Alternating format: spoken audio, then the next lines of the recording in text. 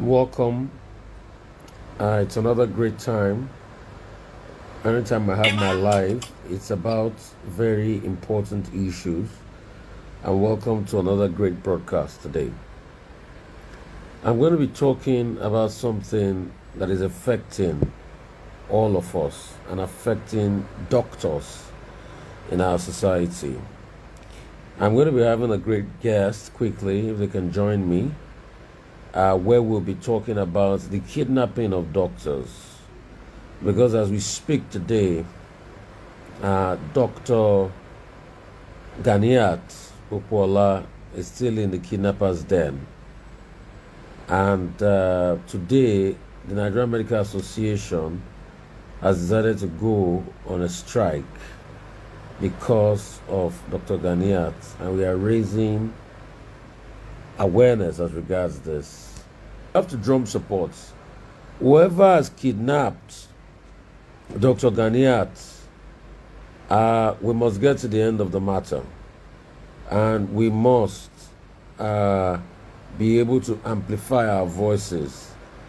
Just like last week, I was talking about the plight of nurses and how we can, as much as possible, get them what they needed as regards their verification. Today we are going to talk about doctors because the Association of Resident Doctors have gone on strike today. And the reason why they've gone on strike is because of the issue of Dr. Ganiyat. So if we can get them up and running and we can, get these conversations out there, you never know. People listen. And the good thing about this, my platform, you'll be surprised. A lot of the people of influence in this country are following Rufai Oseni. So anytime I make mention of something that is pertinent and that is about a national issue, they respond quickly because they know I do it in good. And that's why I do what I do. And I can't wait to be able to ensure that we get a country that is a lot better. Hello, introduce yourself, doctor. A lot of people are hearing you. And let's talk about what's happening as regards the safety of doctors. I want to thank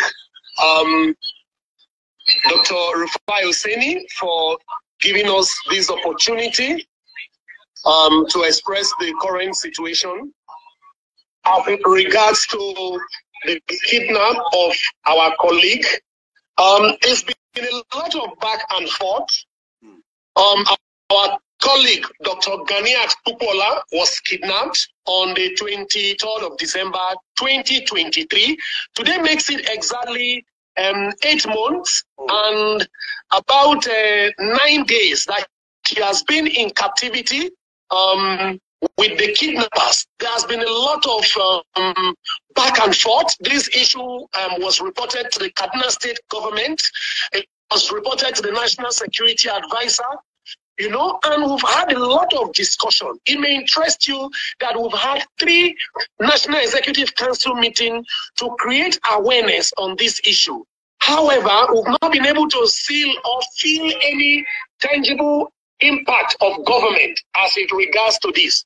And that is why the Nigerian Association of Resident Doctors has thought it wise to embark on this industrial action. This is a warning strike to clamor and bring to the fore the plight of doctors as it regards kidnapping of their colleagues. So this is the current situation, sir. Okay, so you said for 8 months. What has the police and other authorities said about it? And recently they just released some 22 doctors kidnapped. You also talked about the fact that you feel that there's a big onslaught against doctors now, that they are prime target for kidnappers. Why is that so? Okay, thank you very much. I will start with the last question. Why the current onslaught on doctors? To be very honest with you, this is a national emerging pandemic. It's quite unfortunate that kidnappers now see doctors as a ready tool for their trade. I will give a few reasons based on our interaction with our colleagues that were released. Number one, they have this notion generally that doctors are rich. And so there's what they call the kidnap value. So every Nigerian has a kidnap value. Along the line, you will know why the kidnap value for doctors is high. Number one, they feel that doctors are rich, and so they can easily secure the release of doctors from captivity, with payment of ransom, which is not right. Doctors are not rich. We are not rich. Then secondly, they also feel that doctors can mass mobilize to be able to contribute funds to be able to secure release of kidnapped colleagues. So that's another reason why doctors are also being targeted. Then the third reason is that now from our colleagues that were released, we were made to understand that they were made to do a lot of work in the camp. Like one of my colleagues that was released in Benue reported that. Like, can you move to the mic? You are moving away from your mic. Please come to the mic so we can hear you. He was even made to become a medical officer, and he was made to write prescription. So,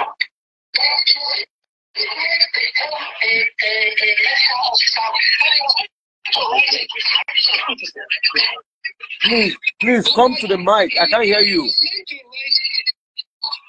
He was meant to write prescription, in the camp. So they keep doctors. Hello? I'm with you. Go ahead. Just keep speaking. So they keep doctors to do all sorts of jobs in the camp. These mercenaries, once they are wounded,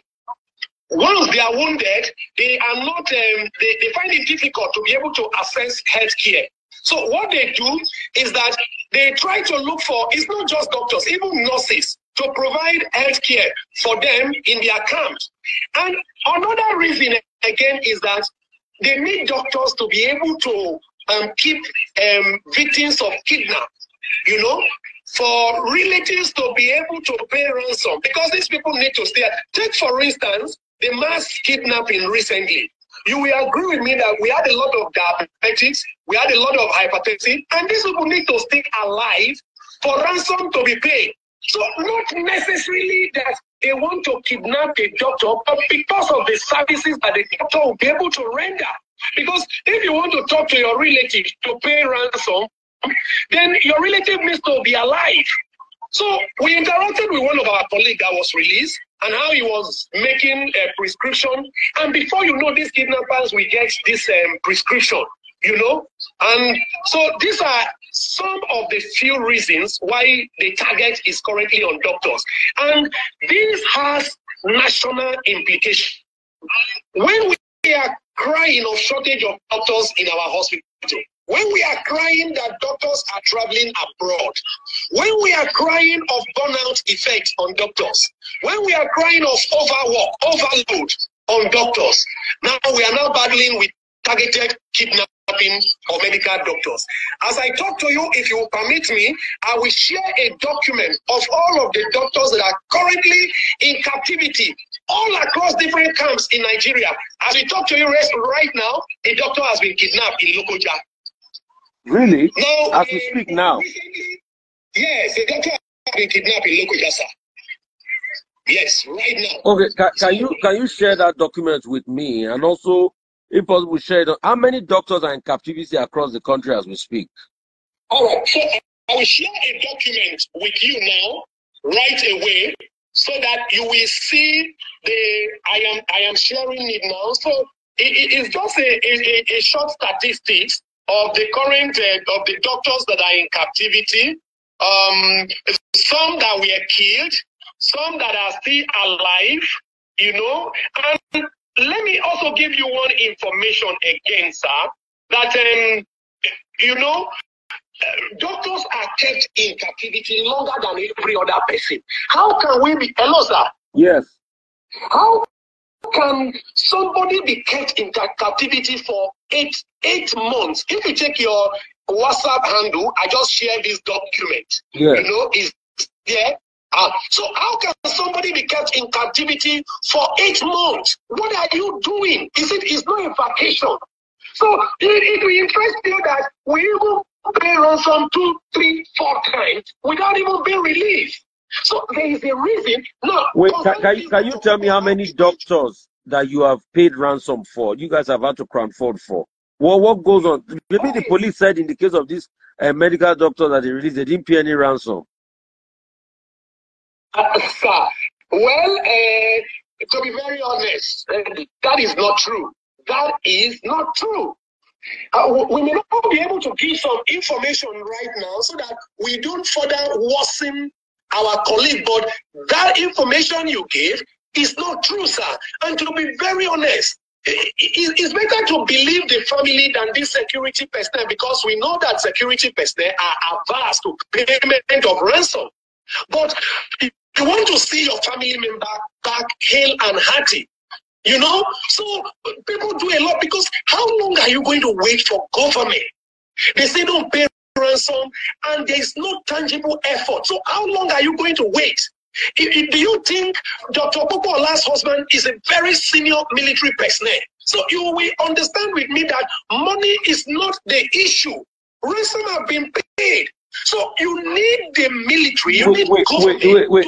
Has any ransom been paid concerning Dr. Popoola and she's not still been released yet? Yes, sir. A ransom has been paid, sir. 40 million was paid, sir. And did you still release her? Yes. Let me give you another information, sir. 40 million was paid. The kidnapper said there was a lot of issue because 8 months there were a lot of back and forth. Now, what happened was that the kidnappers, because Dr. Popoola's husband is a military person, so they had gone ahead to threaten the community that was hosting these kidnappers. And, you know, the money that was paid, kidnappers said they used it to settle, there were a lot of issues, like I said. Cows were killed, you know, because of the fracas that ensued. So they say the 40 million that was paid was used to settle, you know, those people that their cows were killed, and that they needed another 40 million again for the release, which has not been forthcoming, because the initial target was for 70 million. So, but we do not believe that funds is the matter here. You understand? Because now, for other kidnapping that we know, once you pay some, they release you. You know? But this now, if you look at the document, sir, a professor of stroke medicine, a foremost professor of stroke medicine in Nigeria, Professor Ekanem Phillips, was kidnapped on 13th July 2023 in Calabar, in her hospital, in the clinic. You can find out about that. We made a lot of move, all to no avail. Professor Ekanem Phillips. Up till now, we don't know whether she's alive. We don't know whether she has died. So it's part of the document I said. She's a professor of stroke medicine. She's a neurologist. You know, and we don't even have as many of these professors of stroke medicine, not even to talk about specialists of stroke medicine in Nigeria. So you can see that this list I sent to you, this manpower is enough to man 3-4 teaching hospitals in Nigeria to be able to provide excellent healthcare services to Nigerians. But what is the situation? They are held in bondage across different captivity camps in Nigeria. And this is why we said, no, please, Nigerians should not take it personal and see doctors are no more special than anybody. We are all Nigerians. But for crying out loud, somebody must stand up and talk. We talk about Chibok girls. We can't beat our chest to say all of these girls have been released up till now. For how long are we going to keep quiet? So we understand the pain and the difficulty that Nigerians are going to go through this period. But the earlier attention is drawn to this anomaly, the better. Otherwise, this is going to live with us for a very long time. So the doctors, the resident doctors have gone on strike today because of all of this, right? They've gone on warning strike. Resident doctors have gone on strike. Is a warning strike, and 7 days have been given to government to step up action as far as insecurity in the healthcare system is concerned and insecurity in Nigeria as a whole. If nothing is done, we are going to reconvene again and further decisions will be taken. But for now, across all the centers in Nigeria, resident doctors have gone on strike, sir. Tell me, you said you mentioned names of the doctors in captivity. So what are the security forces been able to do to get these people out? At least they got some of the new ones out that we're celebrating today. What have they been able to do? Okay, thank you so very much. Sir, I was on Channels TV on the 19th of August, 2024, to clamor for this. And thank you very much. You posted my video. Arising from that effort, the 20 medical students that were on their way for a conference. This annual conference that we have. So from Jos and Duguri, they had entered one vehicle and then they were abducted. You know, point out our widespread clamoring, government had stepped into the matter, and it will interest you that within 6 days of captivity, they were released unharmed. So it is to tell you that if government really wants to go after this thing, they have the capacity to do this. And today, I just send you a video of 2 of the medical students saying thank you to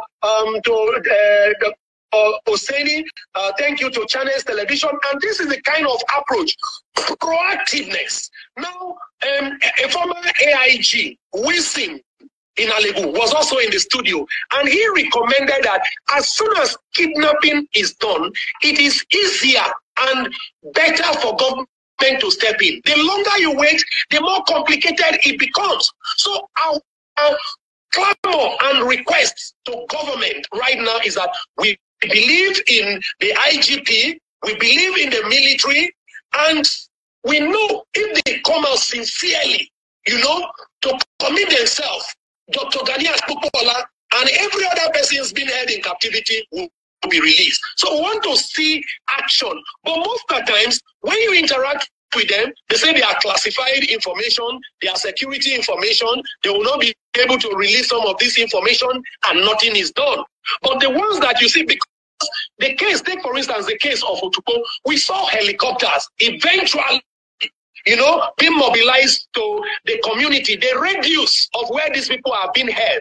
We saw helicopters, we saw security personnel along the line. Initially, there were no mobilization. But when the clamor became so intense, you know, military mobilized. I want to thank the Inspector General of Police, you know, for this effort. I want to see this effort reproduced in all the cases of kidnap being held across, because we believe if they sincerely show commitment, even these cheaper people that we are talking about, they will be released. But mind you, when you wait longer than necessary, these people are being moved here and there. So the longer you wait, the more complicated it becomes. Okay, so how many, apart from Dr. Ganiyat now, how many doctors are in captivity? Plus the one you said was just kidnapped today in Kogi State. How many doctors are in captivity as we speak? Okay, thank you very much. Can you hear?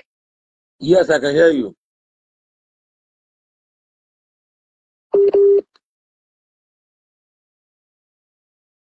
I can hear you. Yeah, go ahead.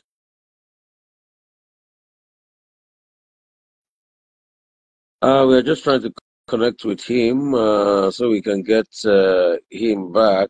Can you hear me? I can hear you. Go ahead. Yes, I can hear you, sir. Yeah, go ahead, sir. Okay, hello, sir. Yes, I can hear you. Go ahead. Okay, sir, it will be difficult to give these exact statistics, okay, you know, as in currently. But the one I send is the one who's been able to collect information, you know, documented information. But as I speak to you, we have about 32 of our colleagues known to us that are currently in captivity. And this does not have to do with the ones that have died. You know, that's the document I just sent to you. But to be very honest, it will be difficult, you know, to exactly say what is the true position as it is right now. but documents available from our secretariat I just sent to you. Okay, so you and that covers for 2021 up to 2024. Okay. So you're calling on the government to do more as regards protection and the welfare of doctors so that they stop getting kidnapped, and there should be security so that we should be able to look for the ones that have been kidnapped and so that we can bring the perpetrators of this injustice to book, right? Yes, sir. And prompt intervention, because this issue is going to be there with us. We've also talked to our colleagues to also be security conscious. Now, sir, it will interest you to know that. Let me also give you another instance, because I may not have opportunity to talk again. Sir, before now, we used to have a security post in government hospitals where you have a police post, you have a police personnel to man some of these hospitals, but unfortunately all of these, they've been withdrawn. If they can post police to bank to guide money, why can't they post police to hospitals and other government institutions?